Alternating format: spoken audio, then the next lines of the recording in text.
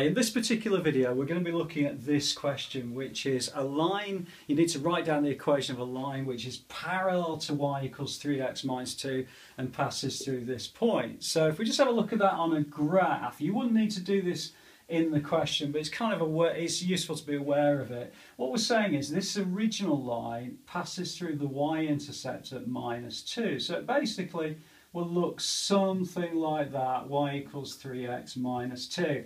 And what they're asking us to do is to write the equation of another line that passes through 0, 4, which is this point here. Okay, well that's easy enough because this bit here becomes plus 4.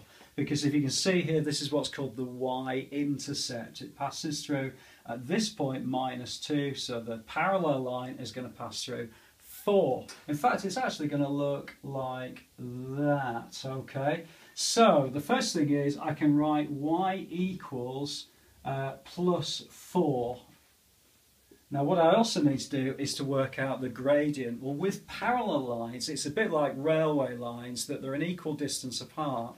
So the actual gradient is exactly the same. So in order to answer this question, we would write y equals 3x plus 4. So in other words, the gradient remains the same, but in this particular case it's passing through the 0, 4. The y-intercept is going to be 4 for this. I hope that's been okay. It's just a quick reminder of the kind of questions you're going to get for parallel and perpendicular lines. There is quite a comprehensive playlist. Please do have a look at some of the questions. I look forward to seeing you inside the next video.